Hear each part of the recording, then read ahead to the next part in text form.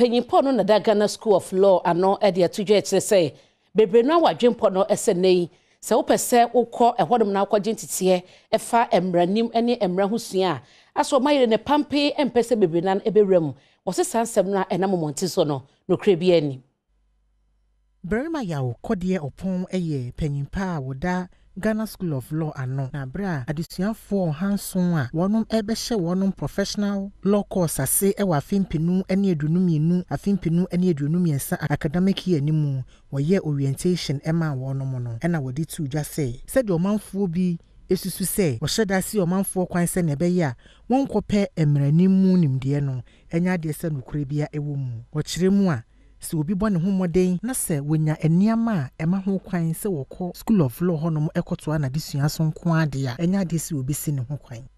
Assertion, which unfortunately seems to be gaining unfortunate currency, that this school and those who manage it have made conscious effort to restrict access, is false, and those who make it know that to be the fact.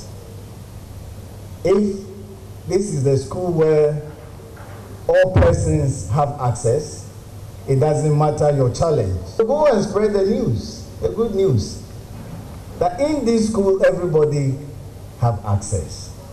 Once you qualify, that is the academic qualification, and also equally importantly, once you meet the eligibility criteria, which is about good conduct. Enwachire no ana Registrar of Ghana School of Law Juliet Eduaje edeto adesuafo nyina animu se wonom hye wonom adesua se a woma wonom adesua enhia wonom.